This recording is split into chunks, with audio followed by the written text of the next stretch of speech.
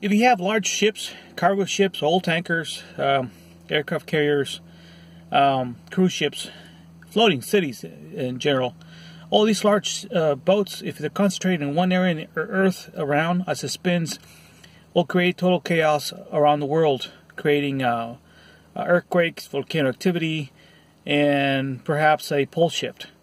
This is my idea, and it's a very reasonable, common sense idea. I'm actually a hobbyist by inventor hobbyist, what do you call it? Anyway, nobody's ever thought about it, you know.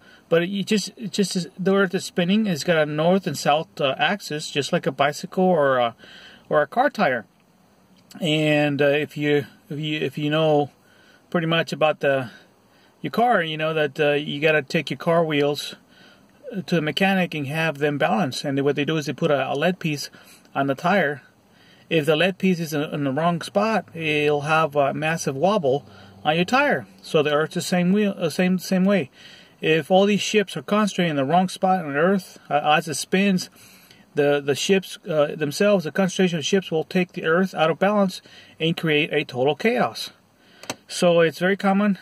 You know, if you do your history, all these earthquakes and we have around the world, and the volcano activity has been rising for the last 200 years. You know, it just coincides, in my opinion, with the shipping and the transportation around the world. We didn't have massive carriers. We didn't have oil tankers. We didn't have cruise ships. We didn't have these massive ships and movement around the world, like trains and aircraft. All these things are moving all over the place and taking the Earth out of balance. So I'd like to share that with you guys, and just let me know what you guys think.